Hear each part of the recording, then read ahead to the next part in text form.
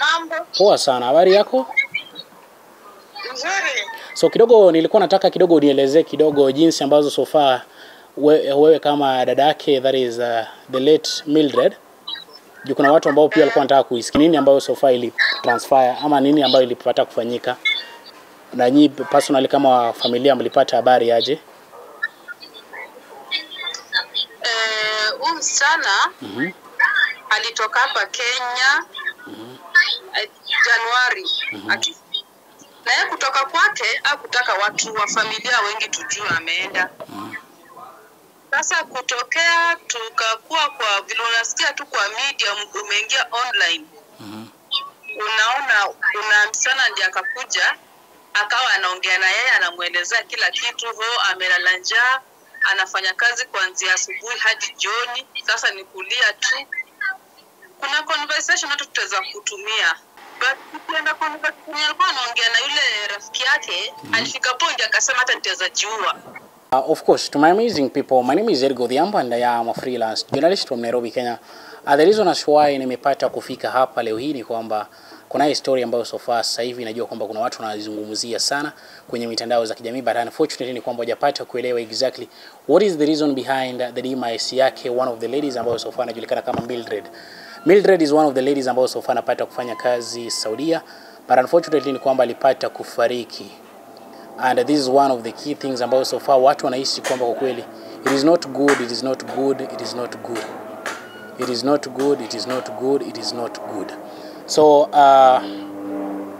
I talked to the sister just to get to know exactly ni nini ambayo ilipata kujiri na ikapata dada yetu kupata kufariki. What really transpired, ama ni nini ambayo kwa kweli ilipata kufanya mpaka akapata kufariki. Now nikipata kuna watu ambao wanaongea vitu mingi sana kwenye mitandao za kijamii, but unfortunately mimi I want to just categorically go clear. Nataka nieseme wazi ili kila mtu apate kuielewa. Now I talked to the sister and ni kwamba inasemekana kwamba Mildred Busolo ambaye anatoka maeneo za Kakamega alipata kusafiri kutoka maeneo za Kenya kuelekea Saudia kwa minajili tu ya kufanya kazi kama wale wasichana wengine, but unfortunately kwamba maisha ilipata kumpiga chenga, ikawa kwamba maisha ya Saudia kwa kweli yeye binafsi hayakupata kuwa yamemkubali na akawa anapitia changamoto kama kuambiwa kwamba anafaa kufagia, anafaa kuosha nyumba karibu rooms 11, akahisi kwamba kwa kweli hayakuwa ni rahisi kwake. I just want you guys msikize kutoka kwa dada yake ambaye kwa kweli alipata hatukupata kuongea sana kwa sababu tu ya pia the kind of situation ambayo so far wako, na nikawa tu nimeongea na yeye kidogo tu. Nataka tu msikize kutoka kwake.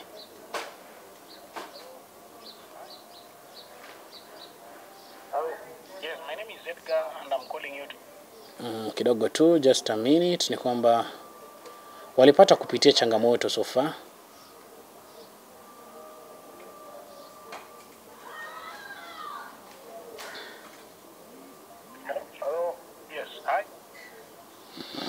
So guys, kidogo tu I think there is a problem na nini yangu hapa kidogo. But now let me clarify this. Ni kwamba our sister alipata kufariki. Let me see. Sijui kama atakuwa na pick. Kidogo tu I want just to talk to her. If possibly I'm calling her directly. Nataka msikize.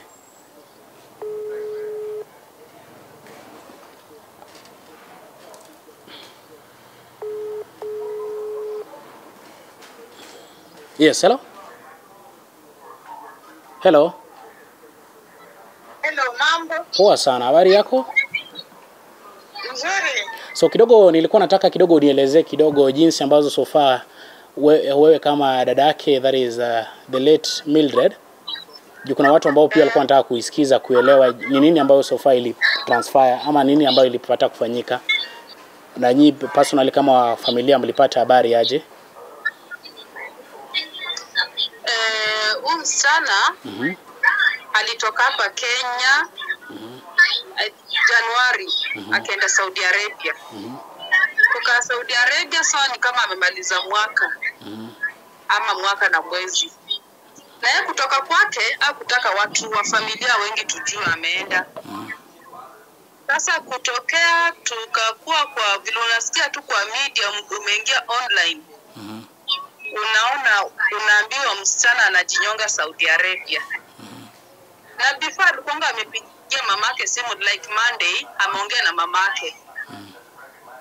mamake ama sister yake, akaongea na yeye, akamuelezea vile anajisikia.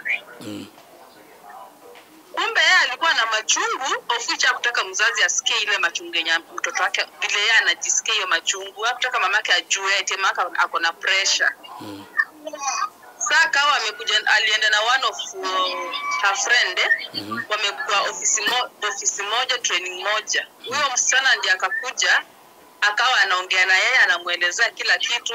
Amelala njaa, anafanya kazi kuanzia asubuhi hadi jioni, sasa ni kulia tu. Kuna conversation hata tutaweza kutumia. Nimeona. Sasa alikuwa analilia yule msichana. Ikafika time sasa kuna kuwasiliana. So tunasikia amejiua, tunaambiwa anajiua. Sasa sisi tuko na shanga amejiua aje?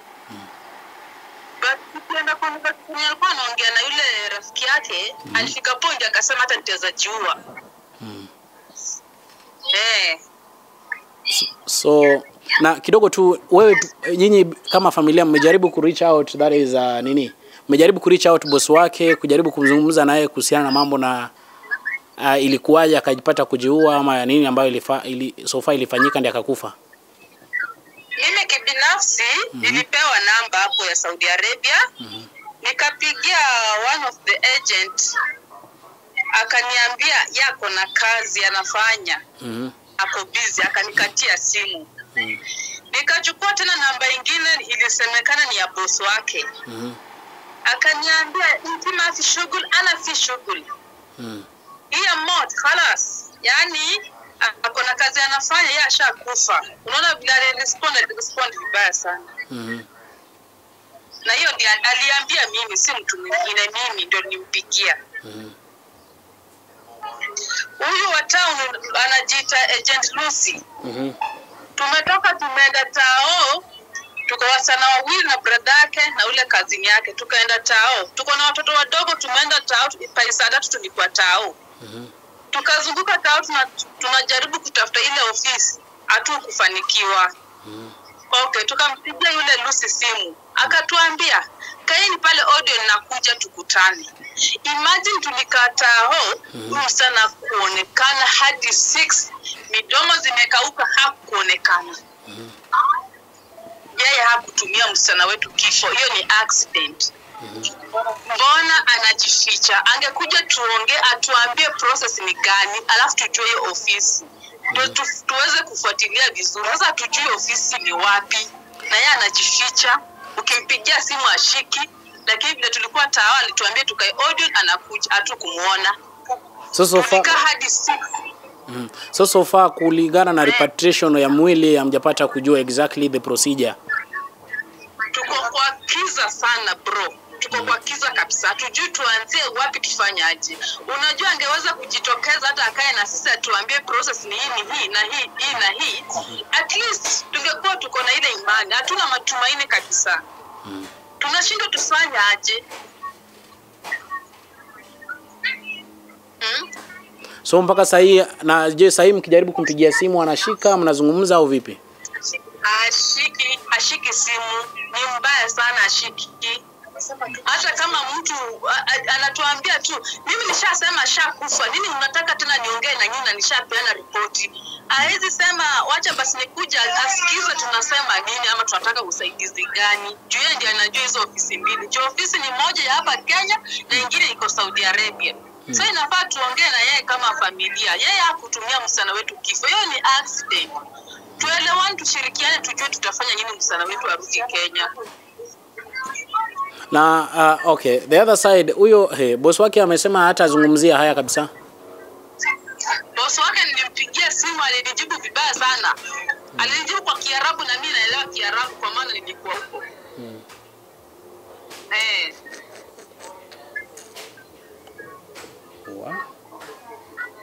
So hii agency inajiitaje? Hii agency ambayo dada yenu alitravel nayo inaitwaje?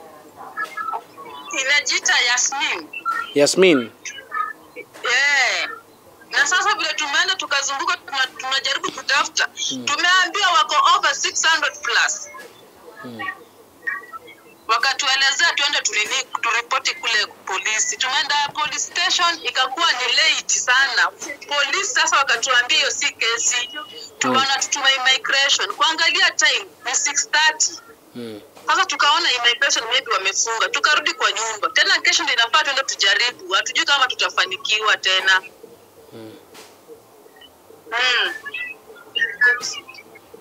Aje huyo nani Mildred alikuwa na familia, alikuwa na watoto, alikuwa na mtoto? Mildred hakuwa amefanikiwa na mtoto yeyote bado. Alikuwa bado hata mwanaume ajai kuwa na uhusiano wote na mwanaume kwa yoleka. Na hiyo familia iko humble kabisa, hata tujui tutaweza nini kwa hiyo familia, hakuna chochote yani. Okay, let's hope for the best. Tajaribu kadri tuwezavyo. And in case kesho personally, kesho I'll see what we do, eh? Please. I'll try. Kuna watu ambao so far wanakusikiza na wangetaka kujua exactly nyinyi kama familia usaidizi gani ambao so far nyinyi mngetaka. Hata sasa tujui mwili iko wapi, iko mochari, alitupwa, ako wapi, hatujui chochote. Tunataka mwili, Joshua kufa, hatuna lingine. Kama agent Lucy angekuwa na utu, angekaa na familia tushirikiana, tujue tutafanya nini msichana wetu arudi Kenya. Sasa akitupeleka hivi vichochoroni tutanini aje? Tutajuaje maisha nini mwili iko wapi? Hatujui mwili iko wapi. Arrangement hakuna. Okay, ni sawa. Ombi lenyu ni mnataka mwili, eh? Mpate kuletwa mwili. Kuja hata nikifika tu airport, tutajua hata kama tutatembea na msana wetu kutoka Nairobi hadi Kakamega, ni afadhali tulale kwa nje tukipumzika tukijua tumepata mwili ya dada yetu. Okay, ni sawa. Ndakupigia baadaye, eh? Aya, asante.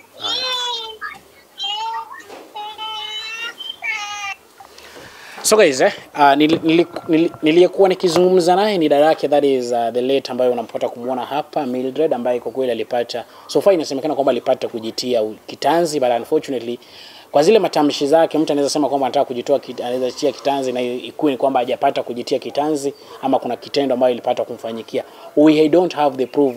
Kama alisema atapata kujiua nini, but we don't have the proof kuonyesha kwamba alipata kujitia kitanzi, and we are waiting for the report kutoka kwa the other side. The other thing ambayo familia kwa kweli wanasema ni kwamba they have tried their level best kujaribu kuongea na yule agent ambayo so far alipata kuwapeleka, kama msichana wao alipata kutravel naye ambaye anajulikana kama Lucy, but unfortunately ni kwamba Lucy is nowhere to be seen, or she is not even responding to exactly the plea of the family. We are calling upon everybody ambaye yuko pale nje, and guys, we need to come together, we need to unite kuhakikisha kwamba the late Mildred, hata kama kuna yale ambayo so far ilipata kufanyika, but unfortunately ni kwamba mwili wake umepata kurudi hapa maeneo za Kenya. And guys, tafadhali tusimame na hii familia kuhakikisha kwamba tunapeana support. Inaweza kuwa kwamba mtu anahisi kwamba amepata kuchoka, at the moment umepata kuchoka, but no, ni kwamba usipate kuchoka, ifike to an extent ambayo unapata kujitoa uhai ama kufanya kitendo kama hiyo. The other thing ambayo so far sijapata kuelezea na ingekuwa ni vibaya sana, I just want to share with you guys one of the conversation.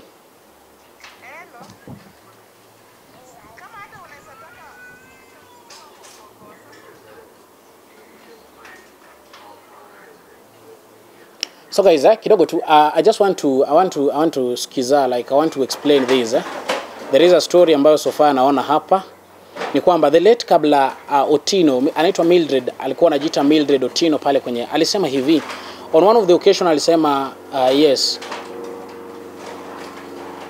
So alikuwa anaongea na rafiki yake mwingine na akimuelezea kwamba mam, nimeamua ya ukweli, si ya mchezo. Naongojea waamke niwapatie chakula, nioshe vyombo na niende kwenye Mungu ataniambia. Until make mistake, but they just forgive me. Until make mistake, but they just forgive me. It is not my wish. They say I make import group, eh? Nilisikia mimi ni wa Google na discover inanipitia maisha ngumu sana. So like our lady, sometimes unaweza kuwa na simu yako, tafadhali guys, sometimes unaweza kuwa na simu yako and sometimes una receive zile vitu ambazo so far gadget isifanye kwamba ujipate kujitia kitanzi, because our sister ni kwamba kuna zile message ambazo so far alikuwa unapata kuiona. Sometimes your phone can be hacked. Phone yako is easier to hack.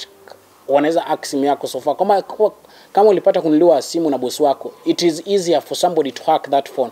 So isikuwe ni kwamba unapoona zile message, what you do, you can decide to buy a new phone which has not been hacked. Unaweza hakiwa simu and then mambo yaanze kukusumbua kiakili.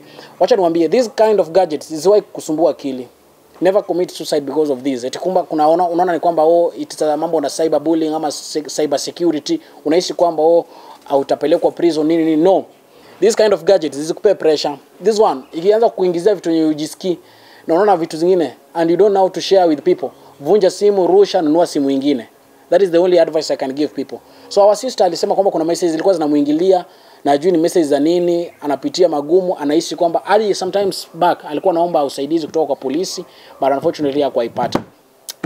It is guys, nimepata kusikiza kutoka kwa familia and the only thing I can promise ni kwamba we will try our level best kuhakikisha kwamba the repatriation back of our sister, that is Mildred, imepata kufanyika na familia yake binafsi wamepata kulay their daughter to rest. It is not always easy. As you move kutoka hapa maeneo za Kenya ukielekea Saudia, everybody has an ambition and everybody has a dream to achieve. She is too young because kwa kweli hakuwa na familia, ana mtoto, but it is not easy. From a humble background amepata kupitia haya na unfortunately the demise of her, it is still ni uchungu sana kwa familia. Mamake binafsi kwa kweli najua kwa kweli amepata kupigwa na butua na kwamba ni uchungu sana. We are praying for the best, ni kwamba we are also calling the officials from the government wasaidiane sana kuhakikisha kwamba the repatriation back of the body imekuwa rahisi sana na arudi azikwe. I goes by the name Mildred and I am a freelance journalist from Nairobi, Kenya. Hakikisha kwamba unapata kutune in ndani ya Durgas TV kwa sababu hapa ndio mahali ambapo nitakuwa nakuwapea update every now and then concerning our sister, that is the late Mildred, mpaka wakati ambapo pia atapata kufika Kenya. Let's join hand kwa wakati wote ule ambao tunahisi kwamba ni kweli na ni vyema kwamba watu wanafaa kushikana mikono, kujeni wote tupate kushikana mikono. Team Strong and also Kenyans at large, we are calling upon kwamba mkuje mtusaidie kuhakikisha kwamba the repatriation back of the body of the late Mildred imepata kufanyika na mamake amepata kumlaza mtoto wake malipema peponi na all imeenda vizuri. Bye bye and let's meet on our next video. Hakikisha kwamba unapata kusubscribe na nitahakikisha kwamba the follow up of our sister Mildred imepata kufanyika mpaka dakika ya mwisho.